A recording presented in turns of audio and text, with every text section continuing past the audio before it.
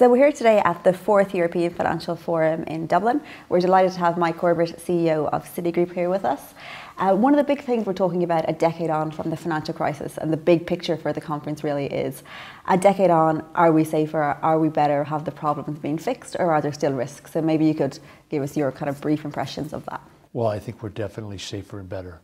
You know, when you think about, and come back at your question in two ways. One, when you think of capital, liquidity, risk metrics, concentration risk, all of those things, I think have been meaningfully dealt with. And I think the second important piece is more from the strategic side, that business models have evolved. 10 years ago, everyone was out with the financial supermarket trying to be everything to everyone. Yeah. Today, you look at strategies, and strategies are much more bespoke on an individual company basis, which means we don't have that concentration risk amongst the things that people are doing. And I think that makes the system much safer.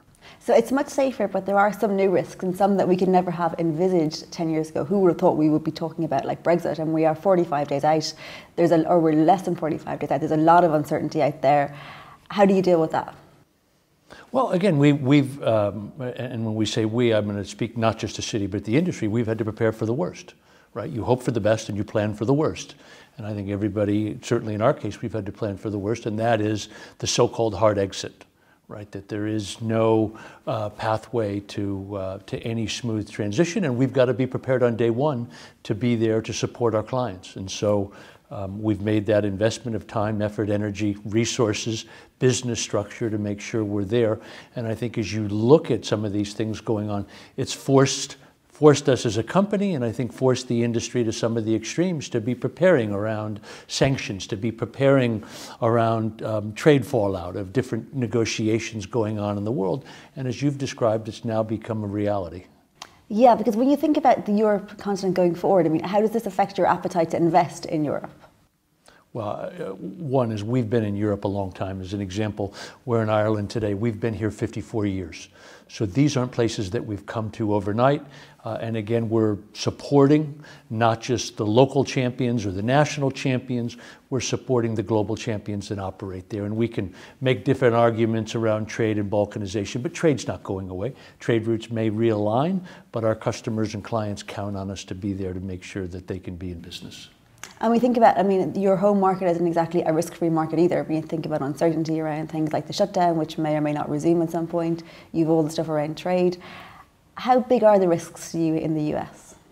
Well, I think the US is fortunate today because we have the backbone of a fairly strong economy. If you look at in 2018, right at 3% growth, and you look around the world from a developed markets perspective, it's kind of at or near the top of its league. People are predicting, and we are seeing little bits of signs of slowdown, but we don't see in the US any type of precipitous fall off or any near to intermediate term threat of recession. And so, you know, we still view there to be very good opportunity, and I think our clients remain excited, not just our US clients, but our global clients remain excited about being in the US.